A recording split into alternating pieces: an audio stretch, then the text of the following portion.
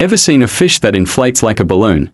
That's the pufferfish, also known by its scientific name Tetraodontidae, which means four big teeth in Latin, referring to the fused teeth that form a beak-like jaw. It uses this strong beak to crush shells of prey like clams and snails. This strange fish is one of the ocean's most fascinating and dangerous creatures. When threatened, a pufferfish can puff up by filling its body with water or air, making it much larger and harder for predators to swallow.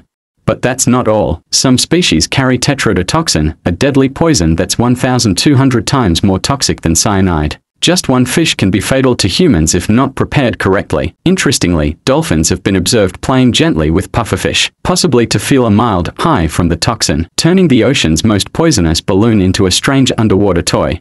In Japan, pufferfish is known as fugu, a luxury dish that can only be prepared by certified chefs due to its lethal risks.